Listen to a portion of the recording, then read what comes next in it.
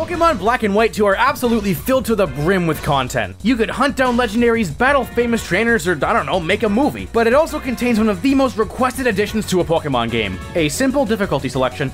Well, there it is. Easy mode's about what you'd expect. Trainers use lower level Pokemon and their AI isn't quite as advanced, but challenge mode has a bit more to it. Of course, levels are higher and AI is tougher, but the gym leaders and Elite Four members use new movesets, held items, and even have almost maxed out IVs. And they all even have one new Pokemon on their team, which can be a little bit hit or miss. There is, however, a catch. In both of these modes, the Pokemon's levels may change, but their stats don't. Whether Chantal's Chandelure is level 54 or 62, the stats are gonna be the same. Unless your opponents are using like Seismic Toss a lot, the level change isn't gonna come into effect. With challenge mode in particular, you're technically over-leveling because you're getting more XP than you should for a Pokemon with those stats. Even if it's not necessarily harder, it's a fun twist on the game. Oh yeah, did I mention these modes are version exclusive? You can link up and share difficulties, but it's still weird. Oh, and you only unlock them after beating the game. Even easy mode. Never change, Game Freak.